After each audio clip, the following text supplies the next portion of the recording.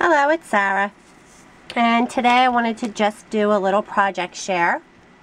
I have made myself a bunch of little book charms, and I did a tutorial for them that I'm also going to post because I hadn't really seen anything like this, especially a tutorial for it, and I saw the video that I saw on minialbumscraps.ning.com. I was on the site, and one of the swaps that they're doing this month is to make 4 little teeny tiny mini books with real pages. And the hostess, Mary, had put up a video to see what she was talking about. And that video is by Lia, Lia Cordell. And it's her romance chunky charm. I guess she did a chunky charm swap there, and one of her chunky charms was this little book.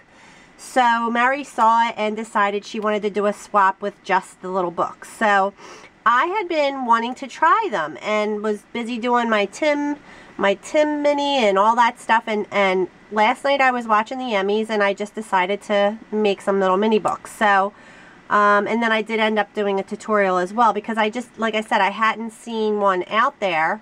And if you're not a member of Mini Album Scraps, you might not get to see it. So basically, they're the ones I made are 1 inch by 1 1/4. The swap said no bigger than 1 by 1 1/2. And I didn't join the swap. I just wanted to make the books. And I actually just have this little bin next to me on my desk with scraps in it, literally like little scraps of paper. And that's really all you need, and it's a great way to use them up. And this is the first one I made, and I didn't put in the ribbon to close it because throughout the video, like, I went ahead and then she added that at the end. Well, she didn't add it at the end, but the way she had it placed in the video when she said it, I had already not done that. But anyway, so this one's just like glued shut. But what you get is a little book. Let me see. I like this one. So I just picked some scraps out of, this is from the Once Upon a Time paper stack. And I actually used my sticky back canvas for the ones once I got rolling, because it just is more pliable and it moves. But you have these little moving pages inside. I have 5 pages in mine. I guess if the bigger the paper, the more pages. And I mean, they're really made pretty nicely. Like, they have the inside cover is covered with paper too, and you have this little tie, and you can embellish them. So I just put a little bling on there.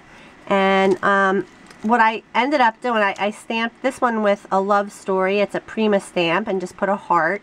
And you put your jump ring up on that the eyelet, and you have a little charm. But then I started thinking, I could give these, and I am sending, I have to mail my tags, but I thought I'm going to make a little Halloween one, and this was just sitting on my desk. So I grabbed this paper. This has a little witch, and I just put distress stickles on it. And there's a bat on the back with some orange paper. And this one has a wizard on it, and I just put these 3 little crystals on there with some distress stickles again. But then I had to run over and grab my graphic 45 paper, because graphic 45 paper is just gorgeous for this stuff. And they usually do have a little images that you can cut out or fussy cut out. So on this one, I did fussy cut out the actual, this little piece here, because just to center it on the front of the book, and that says Happy Hauntings, as you can see. And I just stress stickled the little cobweb, and I think I put a little bit on the spider too. And then inside, I just backed the covers with the checkerboard paper. Oh, fumble fingers. My fingers are actually like a little sore from pushing so much. I made so many, and from squeezing all these pages together. It's funny. So that's the inside, and then you just put your little jump ring on there, so it's a little book. But look at these little images. It's so cute. And I just put stickles and glitter on her hat, and the pumpkin, and this little boy, and the little cat. So I just quick grabbed a piece of paper and cut these little images out.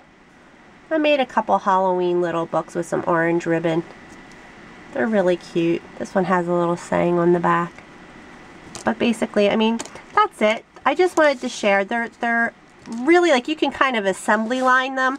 you know, you cut all your covers, you cut all the paper, you know, and you get it going, and they really come together kind of quickly. So that's all I wanted to do for right now, just share that. And like I said, I'm going to post the tutorial for anyone who's interested in making some of these little book charms. Okay guys, thanks for watching.